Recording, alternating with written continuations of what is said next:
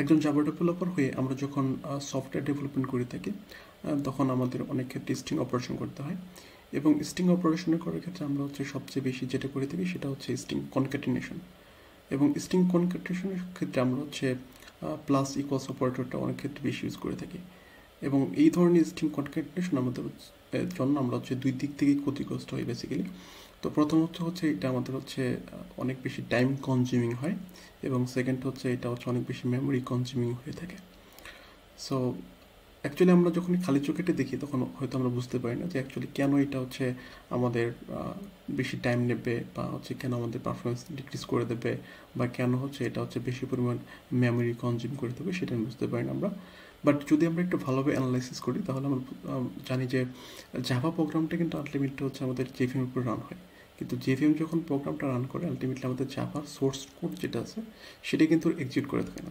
তার মানে আলটিমেটলি আমাদের জাভা প্রোগ্রামটাকে এক্সিকিউট করে না, বাট জাভা প্রোগ্রাম থেকে কম্পাইলকৃত যে বাইট কোডটা হয় সেই বাইট কোডটা কিন্তু দিন শেষে জেভিএমের উপর রান হয়। মানে বাইট কোডের মধ্যে যে ইনস্ট্রাকশনগুলো থাকে সেই ইনস্ট্রাকশনগুলো হচ্ছে আমাদের জেভিএমে রান হয়ে থাকে।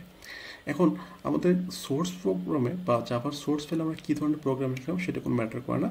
তো জেভিএমের ক্ষেত্রে যেটা ম্যাটার করে সে হচ্ছে আমাদের যে জাভা সোর্স ফাইল থেকে কম্পাইলকৃত যে বাইট কোডটা হয় বা ডট ক্লাস ফাইলটা হয় সেই ডট ক্লাস ফাইলে কী ধরনের ইনস্ট্রাকশন সেট আছে সেটার উপর ডিপেন্ড করে কিন্তু কি জেভিএম রান করে থাকে এবং হচ্ছে সেই ক্ষেত্রে আমাদের কী হতে পারে যে বেশি টাইম কনজিউমিং বেশি হতে পারে, কম হতে পারে, মেমোরি অনেক বেশি নিতে পারে বা কম নিতে পারে, সেই ধরনের বা পারফরমেন্স ইস্যু হতে পারে বা হচ্ছে মেমোরি ইস্যু হতে পারে।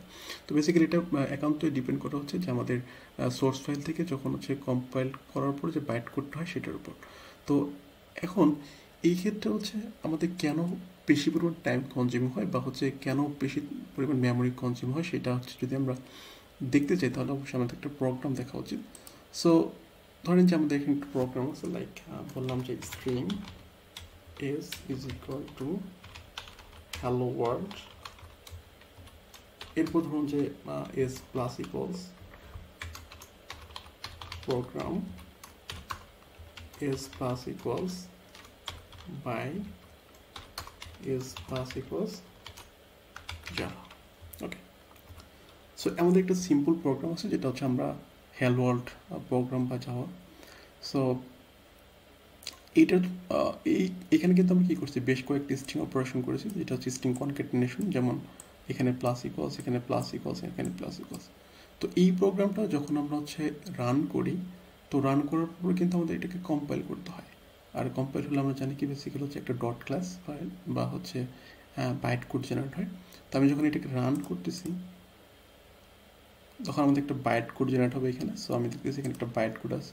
সো একটা বাইট কোডে যদি ওপেন করি তাহলে এখানে কী ধরনের ইনস্ট্রাকশন সেট বেসিক্যালি কম্পাইলার তৈরি করছে সেটা আমি একটু অ্যানালাইসিস করে দেখি। সিম্পল হচ্ছে জাভা মাইনাস বি দেন মেন। ওকে, আচ্ছা, সো আমরা এখানে দেখতে পাচ্ছি যে আমাদের বেসিক্যালি এখানে যে প্রোগ্রামটা ছিল জাস্ট এইখানে। ওকে,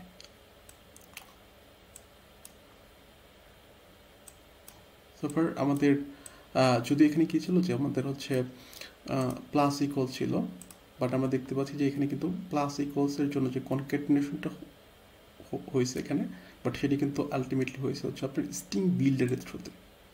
তাহলে এখানে দেখেন যে হচ্ছে আমরা যদি একটু খেয়াল করি যে আমাদের প্রথমে ছিল হ্যালো ওয়ার্ল্ড, দেন এখানে কী করছে, এখানে কম্পাইল করার পর যেটা হয়েছে যে এখানে একটা স্ট্রিং বিল্ডারের অবজেক্ট ক্রিয়েট করা হয়েছে এবং তারপর অ্যাপেন্ড মেথড কল করা হয়েছে। তার মানে হচ্ছে আমাদের যে প্রথমে যে হ্যালো ওয়ার্ল্ড ছিল সেই হ্যালো ওয়ার্ল্ড স্ট্রিংটাকে অ্যাপেন্ড করা হয়েছে, দেন আমাদের লোড করা হয়েছে হচ্ছে প্রোগ্রাম। সো এখানে কিন্তু আমাদের কী ছিল, প্রোগ্রাম ছিল, রাইট? সো এই স্ট্রিংটা, তো এই স্ট্রিংটা আমাদের হচ্ছে এখানে লোড করা হয়েছে এবং এটাকে অ্যাপেন্ড করা হয়েছে। এরপর একটা টুইস্টিং কল করা হয়েছে এবং সেই টুইস্টিং কল করার পর যে স্ট্রিংটা হয়েছে বেসিক্যালি সেই স্ট্রিংটা আমাদের হচ্ছে এই এসের মধ্যে স্টোর করা হয়েছে। তো এখানে যেটা হয় যে স্ট্রিং কিন্তু বেসিক্যালি একটি ইমিউটেবল, রাইট? সো তার মানে হচ্ছে এখানে কিন্তু যখন টুইস্টিং কল হচ্ছে তখন একটা নতুন ব্র্যান্ড নিউ অবজেক্ট ক্রিয়েট হচ্ছে। তার মানে হচ্ছে প্রত্যেকটা হচ্ছে প্লাস ইকুয়ালস অপারেটর যখন ইউজ করতেছি কনক্যাটিনেশনের জন্য তখন প্রত্যেক ক্ষেত্রে নতুন নতুন অবজেক্ট ক্রিয়েট হচ্ছে যেটা স্ট্রিংয়ের জন্য। এবং একটা যে খেয়াল করতেছেন যে এখানে কিন্তু এই যে এইখানে যে আমরা কয়েকটা ইনস্ট্রাকশন দেখলাম যে প্রথমে একটা স্ট্রিং বিল্ডার অবজেক্ট ক্রিয়েট করা, তারপরে অ্যাপেন্ড কল করা প্রিভিয়াস স্ট্রিংটাকে, তারপর হচ্ছে আমাদের কনক্যাটেনেশনের জন্য যে স্ট্রিংটা ইউজ করতেছি সেই স্ট্রিংটাকে অ্যাপেন্ড করা, তারপর টু স্ট্রিং কল করা। তার মানে কিন্তু আমাদের এখানে 4টা স্টেটমেন্ট এক্সিকিউট হচ্ছে, রাইট? তার মানে আমাদের হচ্ছে প্রত্যেকটা সিঙ্গেল প্লাস ইকুয়ালস অপারেটরের জন্য আমাদের প্রোগ্রামটা কি হচ্ছে এখানে বা কম্পাইল করার পর যেটা হচ্ছে যে এখানে কিন্তু এরকম হচ্ছে, like string builder sb is equal to new string builder, then হচ্ছে আমাদের sb dot append hello world,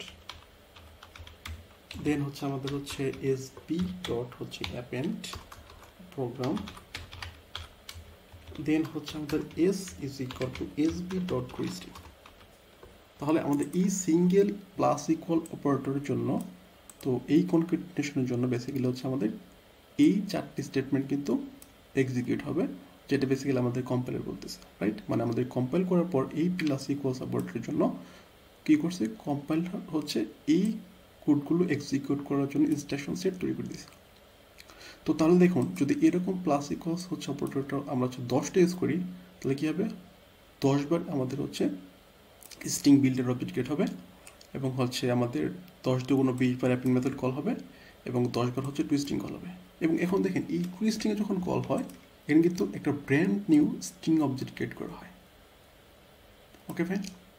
আচ্ছা, তো এখন দেখুন, সো এই প্রোগ্রামটা যদি আমি রান করি, যদি এইটা হচ্ছে আমার সাপোজ ধরেন যে 1000 টাইমস হচ্ছে আমরা কী করলাম, যে হচ্ছে এই প্লাস ইকুয়ালস যেটা আছে এখানে এই কনক্যাটেনেশনটা ইউজ করলাম, বা আমরা একটা কাজ করি, চলুন সাপোজ ধরেন যে এইটাকে আমি একটা লুপের মধ্যে ফেলে যদি কী করি, এক্সিকিউট করা ট্রাই করি, তাহলে এটা কী পরিমাণ টাইম কনজিউম হয় এবং সে কী পরিমাণ মেমোরি নিয়ে থাকে সেটা অ্যানালাইসিস করা ট্রাই করি।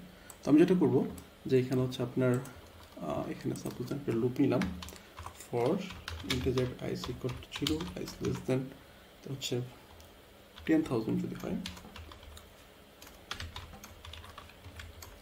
সো আমরা হচ্ছে এখানে 10,000 টাইম এই প্লাস ইকুয়ালস অপারেটর সাথে এখানে যে কনক্যাটেনেশন করা হয়েছে সেটা এক্সিকিউট করবো।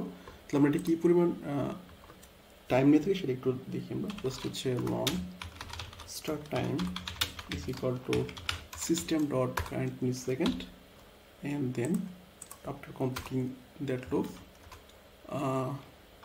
system dot current millisecond minus start time millisecond। ওকে, সো এখন যদি আমরা একটু প্রোফাইলিং করি তো একটু দেখি। সো ওকে ফাইন, ওকে, সো আমাদের হচ্ছে এইটা হচ্ছে 10,000 টাইমস যখন এই লুপটা চলছে তখন হচ্ছে এটার জন্য হচ্ছে আমাদের অ্যাপ্রক্সিমেটলি 1613 মিলিসেকেন্ড টাইম লাগছে। সো আমি একটু এটাকে বাড়িয়ে দিই, লাইক হচ্ছে আমরা যদি এখানে 1 লক্ষ বার যদি আমরা এটাকে কনক্যাট করি তাহলে কী ধরনের ফুটপ্রিন্ট পাই মেমোরি সেটা আমরা একটু দেখার ট্রাই করি। সো ওকে,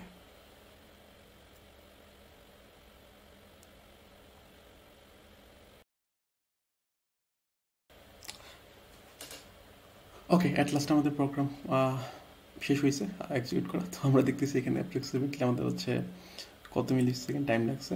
তো আমরা যদি এখানে মেমোরি ফুটপ্রিন্ট দেখি তাহলে দেখবেন যে হচ্ছে আমাদের এখানে অ্যাপ্রক্সিমেটলি 3 মিনিট 25 সেকেন্ডের মতো টাইম লাগছে, 3 মিনিট 24 সেকেন্ড।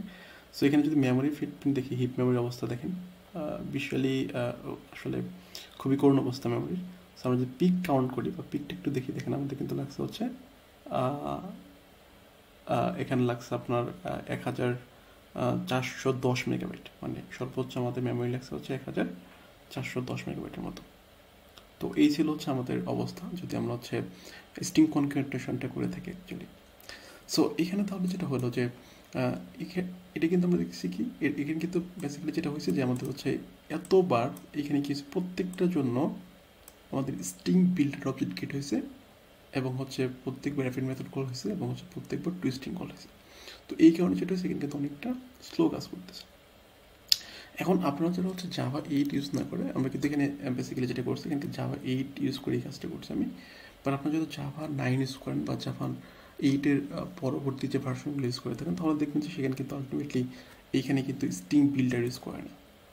তো এটা হচ্ছে মানে স্ট্রিং কনক্যাটেনেশন যে বিষয়টা আছে এটাকে অপটিমাইজ করার জন্য জাভা ডেভেলপার হচ্ছে ধাপে ধাপে অনেক কাজ করে আসে। যেমন হচ্ছে জাভা 1.5 ভার্সনের আসার পূর্বে আমাদের কিন্তু বেসিক্যালি স্ট্রিং বিল্ডার ছিল না, তো স্ট্রিং বাফার ছিল, তখন কিন্তু স্ট্রিং বাফারের থ্রুতে হচ্ছে স্ট্রিং কনক্যাটেনেশনের কাজটা করা হতো। যদি হচ্ছে স্ট্রিং বিল্ডার আসছে 1.5 ভার্সন, তারপর হচ্ছে স্ট্রিং বিল্ডারকে স্ট্রিং বাফারকে স্ট্রিং বিল্ডার নিয়ে আসা হয়েছে। কারণ স্ট্রিং আপনারা জানেন যে স্ট্রিং বাফারের ক্ষেত্রে হচ্ছে কিছু লকিংয়ের ব্যাপার স্যাপার আছে, যেমন যেহেতু আমাদের প্রত্যেকটা মেথডই হচ্ছে স্ট্রিং বাফারের ভিতরে সিনক্রোনাইজড মেথড। সো এরপর যেটা হয়েছে যে জাভা 9 যখন আসলো তখন হচ্ছে সেপারেট একটি স্ট্রিংয়ের কনক্যাটেনেশনের জন্য ক্লাস নিয়ে আসা হয়েছে, যেটা হচ্ছে বলা হয় যে স্ট্রিং কনক্যাটেনেশন ফ্যাক্টরি। সো আমরা যদি একটু জাভা 9 দেখি, সো এটা হচ্ছে আমাদের জাভা 9। সো আমরা যদি দেখি এখানে যে স্ট্রিং কনক্যাটেনেশন ফ্যাক্টরি, সো এই স্ট্রিং কনক্যাটেনেশন ফ্যাক্টরির মধ্যে হচ্ছে আমাদের কিছু মেথড আছে, যে মেথডের থ্রুতে বেসিক্যালি অপটিমাইজ করে কনক্যাটেনেশনটা করা হয়। তার মানে হচ্ছে আমাদের কিন্তু এখন যদি এই ধরনের কাজ করে থাকি, স্ট্রিং কনক্যাটেনেশন কাজ করে থাকি, আমরা যেটা বেসিক্যালি করলাম এই মুহূর্তে, সো আমাদের যদি এইখানে যে প্রোগ্রামটা করছি, সো এই প্রোগ্রামটা যদি আমরা এখানে নিয়ে আসি তাহলে কিন্তু আমাদের এখানে যে পরিমাণ টাইম লাগছে সেই পরিমাণ টাইম লাগবে না।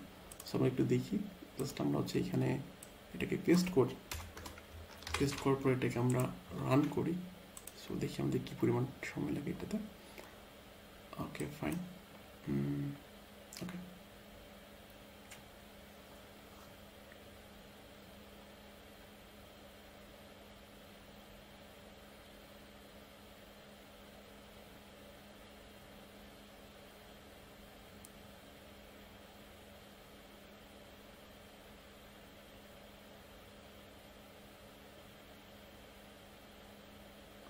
ওকে সো আমরা দেখতে পারতেছি যে আমাদের জাভা 8-এর তুলনায় জাভা 9-এ কিন্তু আমাদের খুব কম সময়ে কি প্রোগ্রামটা এক্সিকিউট করা শেষ হয়ে গেছে। এখানে আমাদের অ্যাপ্রক্সিমেটলি হচ্ছে 30 সেকেন্ডের মতো লাগছে বা 27 সেকেন্ডের মতো লাগছে এখানে।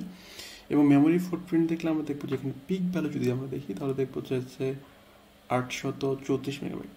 ওকে 834 মেগাবাইটের মতো লাগছে, যেটা হচ্ছে তুলনামূলকভাবে আমরা যদি জাভা 8-এর সাথে তুলনা করি সেক্ষেত্রে কিন্তু আমাদের অনেক কম।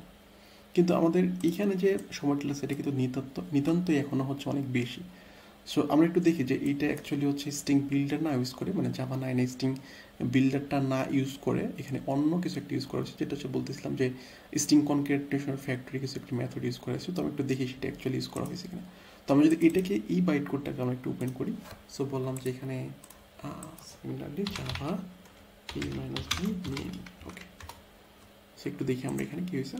সো দেখেন আমাদের স্ট্রিং কনক্যাটেনেশনের জন্য কী বলা হয়েছে, দেখেন বলছে make concat with constant, right. So এই মেথডটা কিন্তু কল করা হয়েছে, কিন্তু আমাদের কিন্তু জাভা 8-এর যখন দেখছিলাম তখন কিন্তু কি ছিল এখানে, এখানে কিন্তু আমাদের ছিল হচ্ছে স্ট্রিং বিল্ডার। তো আমাদের হচ্ছে এটা নিয়ে এসেছে কেন, যেমন হচ্ছে এই যে স্ট্রিং কনক্যাটেনেশনের জন্য যে এত টাইম কনজিউমিং এত মেমোরি কনজিউমিং বিষয়টা ছিল সেটা হচ্ছে দূর করার জন্য কিন্তু জাভা 9-এ কী করেছে এটা নিয়ে আসা হয়েছে। এবং এটাকে তো দেখেন আপনারা কিন্তু যদি দেখি এই যে এখানে মেক কনক্যাট উইথ কনস্ট্যান্ট এই মেথডটা কিন্তু বেসিক্যালি হচ্ছে আমাদের স্ট্রিং কনক্যাটেনেশন ফ্যাক্টরি এই ক্লাসের মধ্যে বিলং করে। ওকে আপনারা অবশ্যই দেখতে পারতেছেন এখানে। সো এটা হচ্ছে আমাদের কি স্ট্রিং কনক্যাট ফ্যাক্টরি, এবং এটা হচ্ছে আমাদের জাভা 9-এর হচ্ছে যদি আমরা দেখি সেক্ষেত্রে আমরা প্যাকেজ দেখবো java.lang.info। তো এই প্যাকেজের মধ্যে আমাদের যে স্ট্রিং কনক্যাট ফ্যাক্টরি আছে সেটার থ্রুতে কিন্তু এখন হচ্ছে কী করা হচ্ছে স্ট্রিং কনক্যাটেনেশন করা হয়। কিন্তু তারপরেও দেখতেছি আমাদের এখানে কিন্তু অনেক টাইম কনজিউম বিষয়টা, তাই না। যেমন আমরা যদি এখন দেখি এখানে লাইক হচ্ছে আপনার ওকে সো এখানে কিন্তু আমাদের কত মিলি সেকেন্ডের মতো সময় লাগছে, যে 27 মিলি সেকেন্ডের মতো সময় লাগছে, রাইট। এখন এই প্রোগ্রামটাকে কীভাবে অপটিমাইজ করা যায়, তো আমরা যেটা করতে পারি যে আমরা এই ধরনের স্ট্রিং কনক্যাটেনেশনের যখন সম্মুখীন হব তখন আমরা প্লাস ইকুয়াল সাপোর্টার না ইউজ করে আমরা কী করবো, আমরা সবসময় স্ট্রিং বিল্ডার ইউজ করবো। ওকে আচ্ছা তাহলে চলুন দেখি আমরা এই প্রোগ্রামটাকে যদি হচ্ছে রিরাইট করি কী দিয়ে, স্ট্রিং বিল্ডার দিয়ে আলটিমেটলি তাহলে কী হয়। সো আমরা হচ্ছে যদি জাভা 8-এই দেখি, সো আমরা এখানে যেটা করবো সেটা হচ্ছে এটা হচ্ছে স্ট্রিং বিল্ডার নিলাম, স্ট্রিং বিল্ডার দেন বললাম হচ্ছে এখানে নিউ স্ট্রিং বিল্ডার, এরপর হচ্ছে আমরা কী করবো এগুলোকে অ্যাপেন্ড করে দেবো। সো আমরা বলতে পারি এখানে is.append, সো append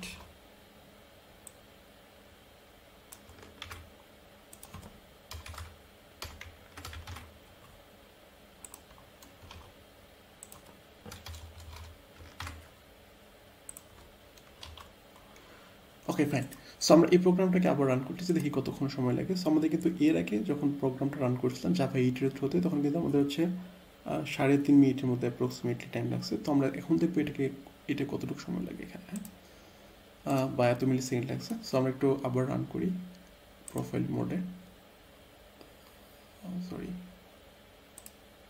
ওকে ওকে ফাইন। ওকে, সো দেখুন কত ফাস্ট। সো এখন আমাদের দেখতেছি কি মাত্র হচ্ছে 14 মিলি সেকেন্ড সময় লাগছে।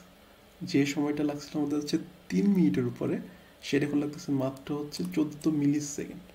এবং দেখেন আমাদের কিন্তু মেমোরি ফুটপ্রিন্টটা আসার আগেই প্রোগ্রাম ক্লোজ হয়ে গেছে। তো এই জন্য যেটা করতে পারি আমরা হচ্ছে মেমোরি ফুটপ্রিন্টটা দেখার জন্য আমরা হচ্ছে এখানে একটু থ্রেড স্লিপ করে দিই, যাতে হচ্ছে আমরা দেখতে পারি সেটা। আমরা 10 সেকেন্ডের মতো হচ্ছে টাইম দিয়ে দিলাম। এই 10 সেকেন্ডের মধ্যে আমাদের যে মেমোরি ফুটপ্রিন্ট সেটা আমরা দেখার ট্রাই করবো। সো একটু রান করি। আমাদের প্রোগ্রাম হচ্ছে 14 মিলি সেকেন্ডের মধ্যে কমপ্লিট হয়ে গেছে কনকেট করা। Okay fine. সো আমরা জাস্ট হচ্ছে মেমোরি দেখার জন্য বা মেমোরি ফুটপ্রিন্ট দেখার জন্য কিন্তু থ্রেড ডট স্লিপ করে রাখছি, রাইট? সো দেখেন আমাদের কিন্তু মাত্র হচ্ছে 45 মেগাবাইট মেমোরি লাগছে।